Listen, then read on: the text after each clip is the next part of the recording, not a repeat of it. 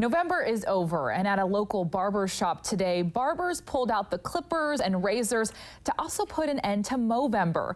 KEZI 9 News reporter Chanu Her is live in the studio to show us exactly what Movember is and why people took part. Chanu?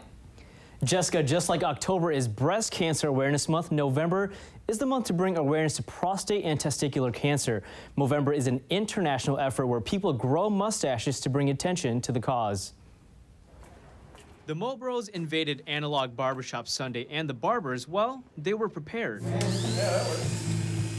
The mustaches came in full force. I was really hoping that it would happen, it would grow a lot faster. And so did the clippers. I didn't know how it was going to look. I'm happy that it came out the way it did.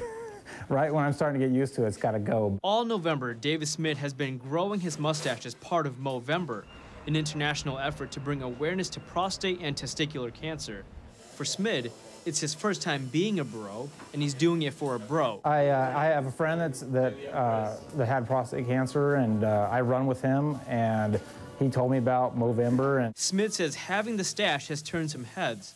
People I know, of course, they are immediately asking questions about it. In both the positive and negative way. It's for a good cause, so I'm happy to have it, and I will fight through the negativity to show it off.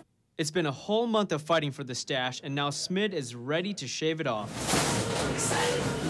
And even as he gets rid of it, the effort is still making a difference. The shave's like 20 bucks, and then Don, the barber, he's going to be donating $5 of every shave. I didn't know what to expect, but I did expect it to be a fun, good time. You know, a lot of guys coming down to support the cause.